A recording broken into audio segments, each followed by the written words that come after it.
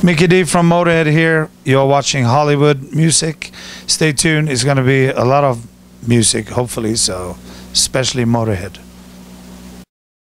Hey, this is Groovey with Hollywood Music. I'm here with Mikkey Dee from Motorhead at the Denver Mayhem Festival. How's it going, man? Yeah, we made it up here, and this time we're going to try to do the show, you know. We had to cancel on the Gigantor, Denver. Lemmy lost his voice completely. We were looking for it for about 24 hours. We couldn't find it. So now we were pretty screwed. His voice was shut down. Really? Yeah, it was bad down in Albuquerque, but we did the trip up to Denver to try to, you know, you never know. I mean, you could be all right the next day maybe, but it was just worse. And then we went to Dallas and gave that a shot, but from there on we went home. He was gone. Really? I mean, how long did it take him to recover fully? I think the doctor said he wasn't really supposed to speak even for the first week, and for the second week he had to be very careful. So about two or 3 weeks he was yeah, he was out. That's brutal. Could have been a virus or something that got stuck on his windpipe, you know. I don't know much about it, but he from one day to the other he couldn't even breathe or talk, so it was bad. That's crazy. Now, but this Mayhem, I mean, this is the highest attended Mayhem yet. I mean, how's that feel? That's got to be awesome. Yeah, it's good. You know, we had such long drives this first week and a half here. It's been long drives between the cities, so we haven't really been able to hang too much, you know, because everybody's just playing and hit the road. But it's a good bunch of bands, you know, and I'm looking forward to start looking at some of the bands because we just been taking off, really, you know. Really just that busy. Yeah. Wow. Now, where are you guys going after Mayhem? We go back to Europe and rest up for a month or so, and then we might continue with our new album. That is not coming out this year, but we're gonna try to finish it this year. I did read some press releases that you are working on. It's underway. What would like the vibe be of the new songs?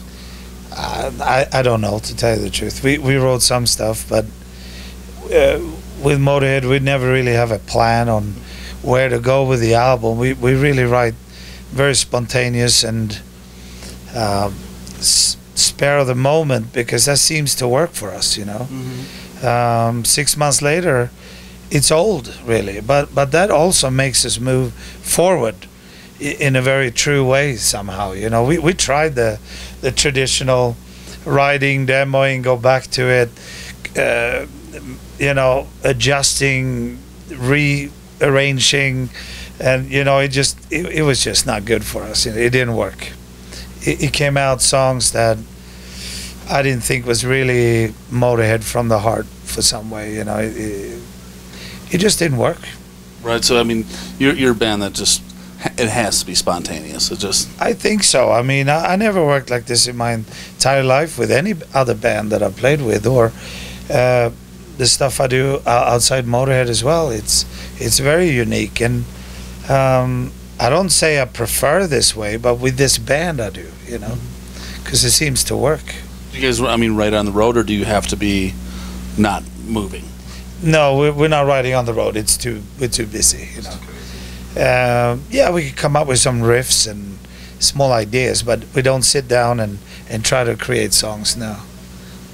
Now, do you use a different kit for touring and different for recording, or are they the same one? They're the same ones. Really? Yeah, yeah. Very cool. I tune them differently and use a little bit different setup, less of everything really. For studio, and but it's the same drums, and sometimes you can experiment a little bit with different drum sound better in the studio or not, but it's the same kit. Very cool. Is there anything coming up tour wise, or anything else that you can talk about that's not top secret?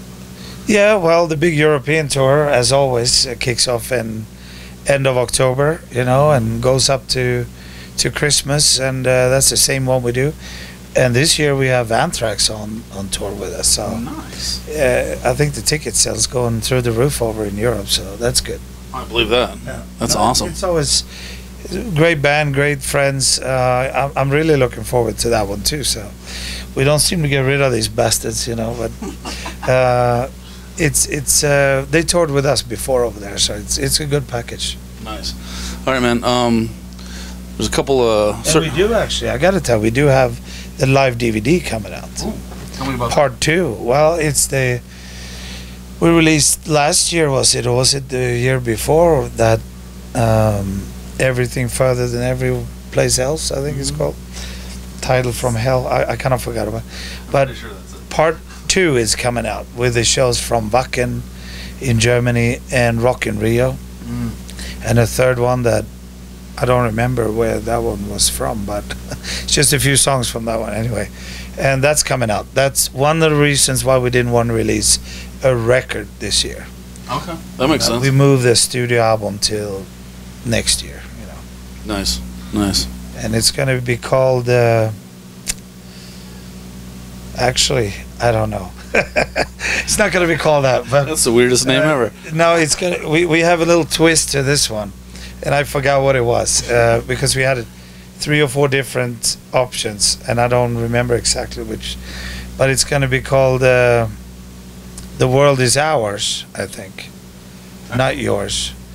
The world is ours. Everywhere, could it be everywhere closer than everywhere else? I don't know. We had so many things in the air, so I forgot what we decided in the end. But it's good. I remember that. Excellent. I'm stoked to see it. Yeah. All right, man. There's a couple of last questions. They're last questions. They're brutal and they're horrible. All right. It's the survey questions we ask every band coming through town. Okay. In your entire touring history, around the world, what's the worst thing you've ever eaten? It was when I was in the jungle, actually, on that Swedish "I'm a Celebrity, Get Me Out of Here." So because we were on tour, that was 2010, and Matt Sorum jumped in for me. I think they played Denver, or did they pass out? Anyway, he did 3 weeks for me on that U.S. tour. Okay. And I was in the jungle eating fucking terrible stuff every single day. So that.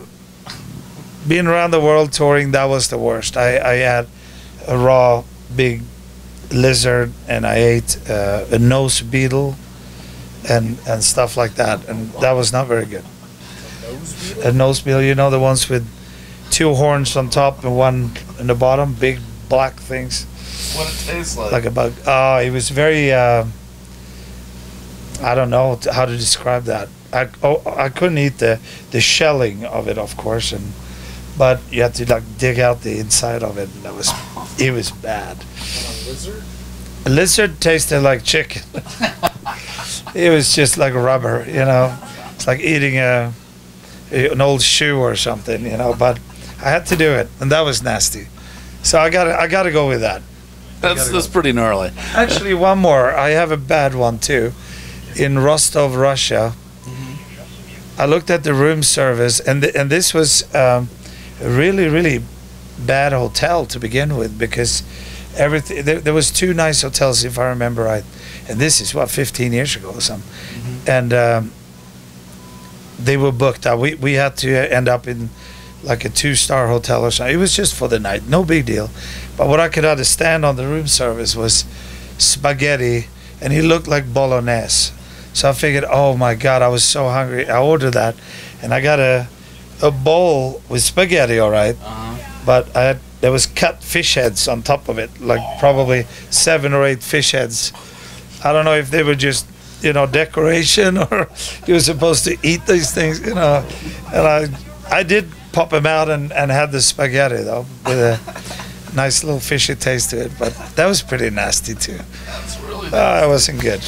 You've eaten some pretty gross stuff. Yeah, I have, you know, but most of the time is okay. You know, I prefer Swedish meatballs in front of all this shit anytime. Absolutely. Definitely. All right, man, one last question.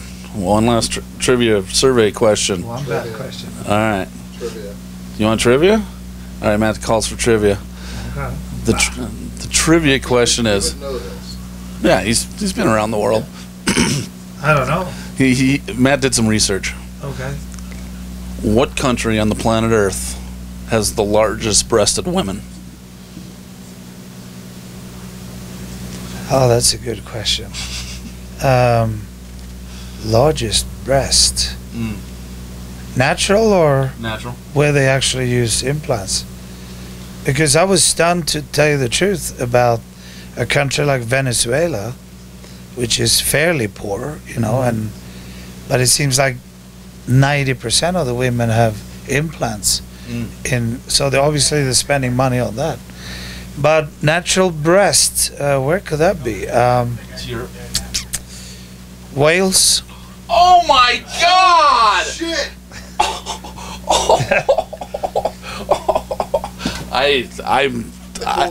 No, because I tell you what, when you walk the streets of Wales, you never seen these big, breasts on women, and they all seem to be very heavy loaded, so they are natural, I suppose. That was my first guess. It would have been around UK. It would be Wales, and I don't know why it's so different between Wales, England, or Scotland and Ireland, because it would be like Canada, US, or or actually 4 states. How come Nevada is bigger than California, or you know what I mean? But Wales is, I would say that. So that was the right. That's completely right. That is. I know my women. 35, 40 bands, nobody's gotten it right. Really? Nobody. Well, they don't tour as much as I do, so. I knew you would get that. The wusses. I'm like blown away. I'm so.